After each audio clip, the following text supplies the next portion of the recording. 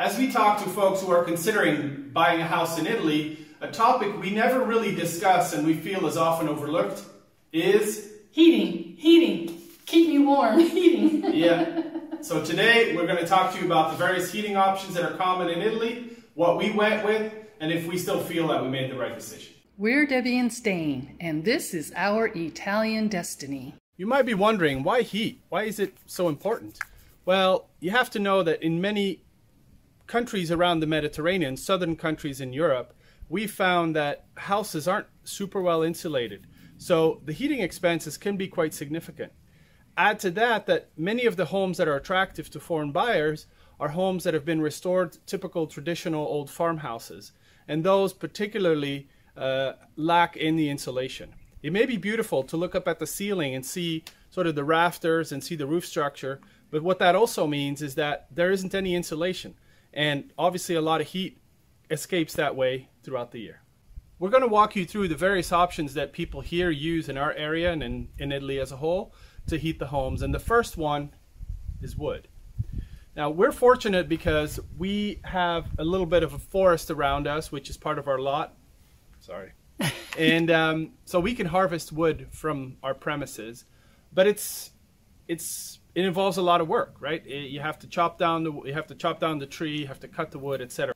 As it relates to wood, there's a few main benefits. The first benefit, it's usually the cheapest option. Especially for us, we have a little forest section around us that we own, so we can harvest wood from here. The second benefit is that it's very easy to come by even if you don't have the wood.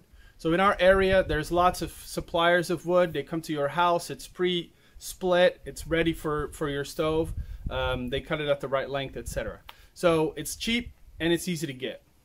The downsides of wood are, first and foremost, it's generally not very efficient. Most fireplaces here are open, so a lot of the heat escapes through the chimney. We have a wood burner in our kitchen, and it's really for atmosphere and to cook some steaks, but it's not really a good heat source. The second downside to wood is that you have to store it. We actually extended this little storage area and had this built because we needed some place where we could store our wood that was dry throughout the year. The third downside is that wood can be quite dirty, right? You have to clean it out constantly, and also it's high maintenance. You have to constantly feed the fire with new logs. And when it's really cold or it's raining or just the weather's not great, it can be kind of a hassle to have to go outside and pick up your wood.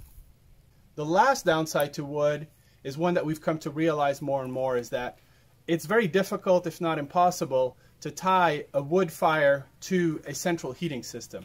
Here in Italy, generally, houses that have a central heating system will have radiators. There are a few houses that we've seen that have underfloor heating, but generally speaking, radiators are how central heating works here in Italy. The second option that's out there is what's called pellets. These are essentially pressed wood particles that are sold in bags, generally of 15 kilos, so that's like just over 30 pounds. And you could buy those at the grocery store, or you can buy those at hardware stores, etc. So they're very easy to find. That brings me to the benefits. So first one, easy to find. Second one, generally these systems are connected to a radiator system, as is the case in our house. The third benefit is that it's lower maintenance than a wood stove. You can fill ours up and it will probably last about a day and a half. And as a result, you can sort of set it and forget it for that period. There are models as well that hold many more bags, and you could potentially fill it up and it provides heat for up to a week. But generally those are much larger, and those will therefore not be stored inside the house. So ours has sort of an aesthetic function as well as a heating function. The other types of heating systems will be purely practical, and they will be just for heat. When we look at the downsides for pellets, is that the price has gone up quite a bit. Where pellets were previously sort of the second cheapest option, now they're starting to become more expensive. So the downside is you have to have bags available to put in here. You can find these bags typically at the grocery store, but if you need a lot, like we did last year, we ordered a pallet twice, And so it was convenient, the pallet was delivered, but then we had 70 bags that we had to store somewhere. And this house is not great on storage, so we've decided moving forward that we will just buy bags as we go versus having to store a bunch of these pallets in a dry space. So it almost has to be in a covered indoor area. Another downside is that the installation or purchasing of the pellet stove can be quite expensive. So for us, we purchased this was sort of an end of series model, but we found out that the chimney that was in place needed to be improved. So between those two things, it ended up costing us quite a bit of money to get the system up and running. The last downside I would say is this stove, as I said, holds about a day and a half's worth of pellets. That means every other day or so, I have to come in here and vacuum and clean it out. There's like this dust ash that is produced, and the container for that is not very large. So if you need a solution that provides heat continuously and you never turn off the heat at night, then this is not the greatest solution because you are forced to turn it off and let it cool down so that you can clean it out. So that's the last downside that I would say for a pellet system. Another very common way to heat a house is natural gas. Now we live a little bit in the middle of nowhere, and so we don't have the city gas line here. And as a result, we have a tank. You can see it over here, right here just outside the fenced area of our property, but still on our property, is an underground tank. And this tank, I'm not even sure how big it is, but was put in by the previous owners. It contains gas that is owned by the gas company and is connected to our house. This gas always provides hot water and always provides gas, natural gas for cooking. But if we want, we can also use this particular system to heat our radiators. The benefit of that is the same hot water heater type of system can be used for all three of those services. Well, I guess not the gas for cooking, but the hot water goes through that as well as the radiators. It's sort of an instant switch, and it's probably Debbie's favorite way to heat because it's instantly, on, and it works, and it's thermostat controlled. It's very convenient. So the benefits of this is, like I said, it's the convenience. There's a very low upfront cost as well. The gas company here knows that you have to buy gas from them, so because they have a fixed contract, they basically pay for a lot of the excavation work and for the tank. That also means if you change suppliers, there may be a fee involved because they have to come and take it out. Now, they also put up this sort of unsightly fence, but generally speaking, that is no longer the case right now. We have a friend who's getting one of these installed next week, actually, and his will no longer require the fence around it for safety. Other benefits are that you will never run out. The gas company always makes sure that there's gas in here, so it's really a hassle-free sort of solution. Sorry, there's a lot of flies this time of year. As far as downsides with regards to gas is the most expensive way to heat your house in almost all cases. So for us, we used it only briefly because we had been warned by locals that it's super expensive, so we were very cautious in the beginning, and it didn't cost us too much last year before we had the stufa installed to heat our house, but it could get up there pretty pricey. The next thing that's a downside is you have to have a space that's dedicated to this. You cannot have trees around it, so it sort of takes up a little space in your yard that perhaps you could have used for other things. Some people may consider it to be dangerous. There's a lot of safety measures here, so I don't feel that way particularly. The last downside is you don't really know what the pricing is going to be. We've all seen the news lately where the gas prices are going up and down, mostly up, and that makes this sort of heat a little unpredictable. You can't really pre-purchase your gas. There is a fixed price, but it's for a term that isn't very long. I believe it was 1 year for us. So come in here in October, it will come up for renewal, and I'm sure the price will double, if not more than double. So in that sense, it's a bit more risky. Let's move on to the next option, the last one, and then we'll kind of get into the system that we have, why we chose it, and if we would still choose it if we had to make a decision today. Now, my favorite option is electric.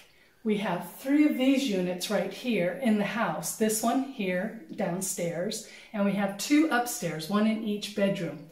And the joy of that is I just have to take the remote and click, and it starts to heat.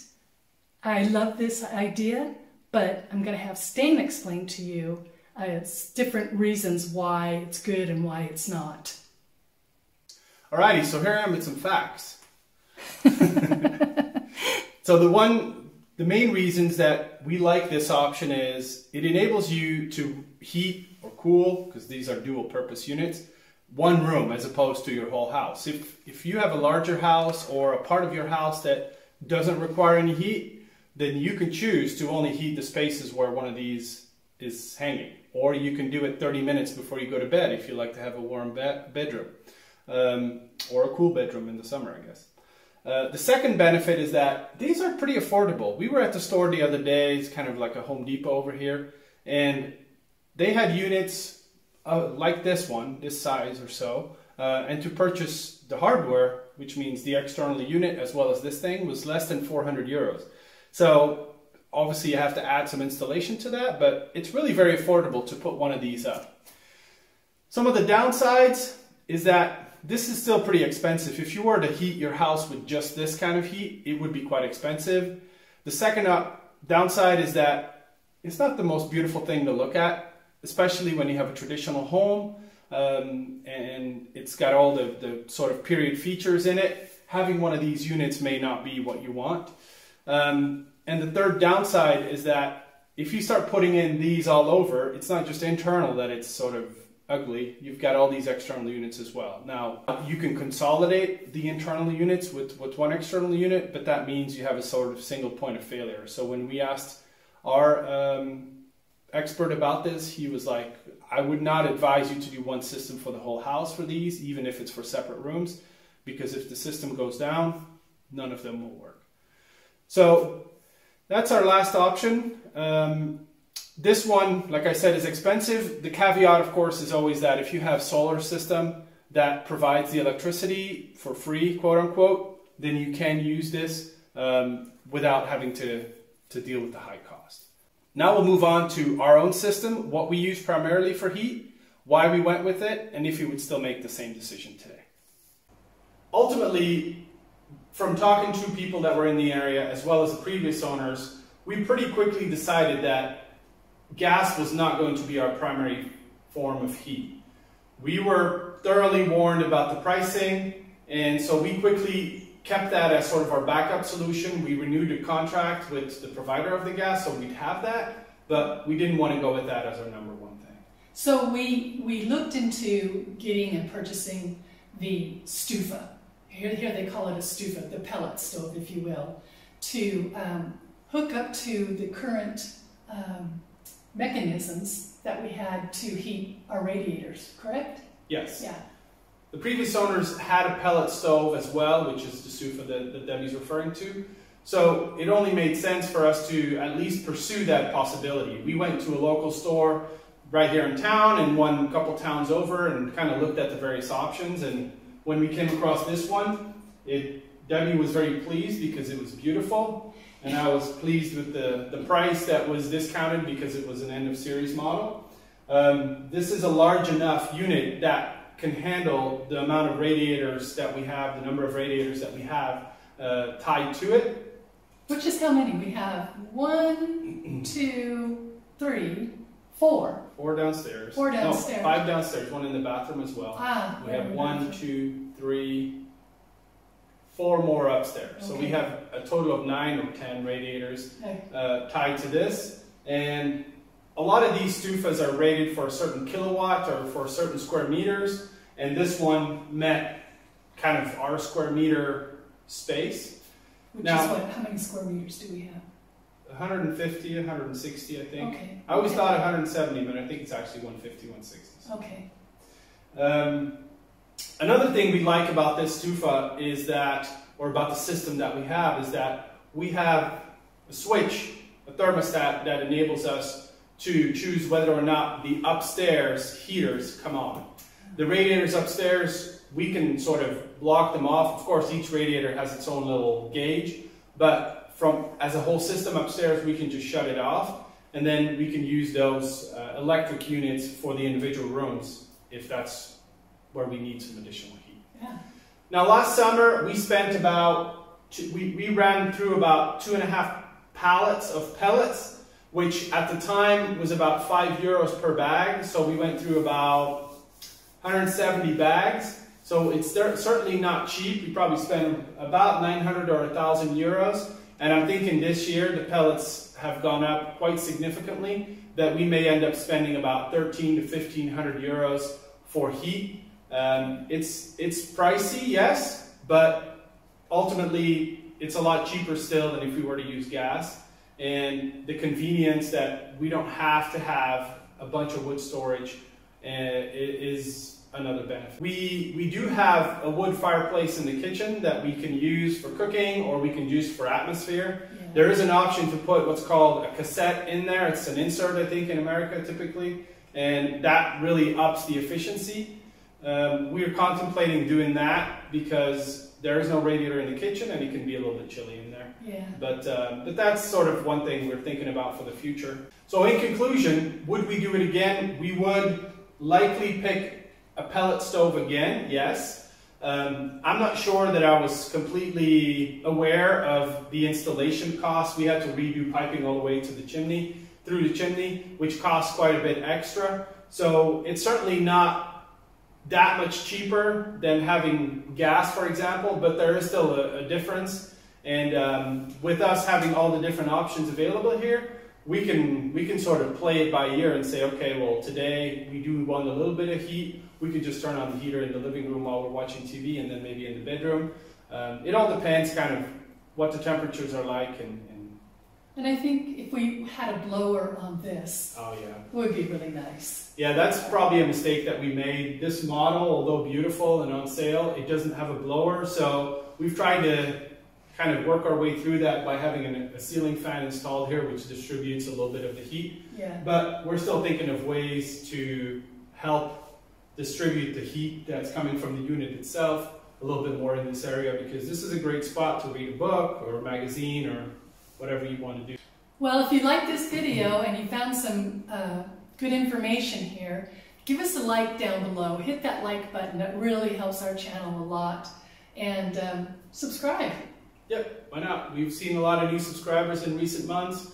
I believe there's a lot of interest in people trying to move to Italy. So let us know what other topics you want us to talk about, and we'll put them in one of our future videos. Yeah. So thanks for joining us, and we'll chat with you later. Ciao! Ciao.